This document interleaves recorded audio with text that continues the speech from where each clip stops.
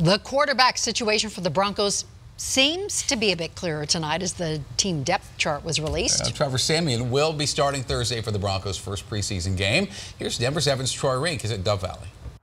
No pocket change at Dove Valley. Trevor Siemian will start Thursday against the Bears. He's the guy? Not exactly. Here's the interesting wrinkle about this. Siemian will get more than your average time in that opener, as will Lynch, and ones will stay in with both of them when they come in with the twos. Vance Joseph is determined to make it an even competition, guys. Other depth chart wrinkles. The rookie, Garrett Bowles, will start at left tackle for the Broncos on Thursday night. And a wrinkle here for you. Fourth cornerback now, the rookie, Brendan Langley, the kid from the Mar. He's made an impression in camp, so keep an eye out for him as the fourth cornerback as he bids to make the team. Reporting from Dove Valley, Troy Rink, Denver 7. All right.